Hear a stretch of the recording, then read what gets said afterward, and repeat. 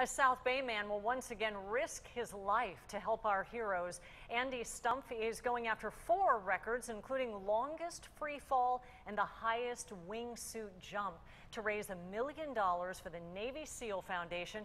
He's cheated death a lot since he became a SEAL. Stumpf survived nearly 100 concussions, 2 IED blasts and 2 helicopter crashes and 1 bullet. Well, it was the loss of his friend Jason that led him to this challenge. At the funeral, you're surrounded by SEALs. We're in our dress uniform and sunglasses, and tears are streaming down your face. And I'm watching his kids, who are watching guys go up and pounding their tridents into his coffin. He says the Navy SEAL Foundation was there then and still is now, and that's why he's taking this leap. He says that he wants to fight for those who can't.